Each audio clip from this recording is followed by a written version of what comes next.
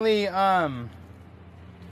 is one of the floorboards in the bus, and it's going to be having a permanent structure on top of it. We're building the solar closet to house the solar system.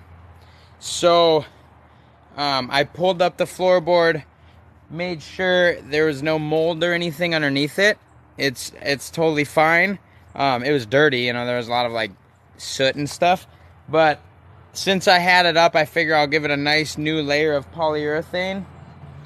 And I also put a polyurethane on the bottom side too, so it should never mold ever.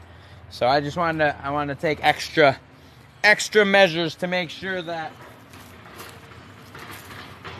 whenever I make something permanent, I want to make sure everything is checked off, you know. Even though nothing is really ever permanent in life, I want it to last as long as possible.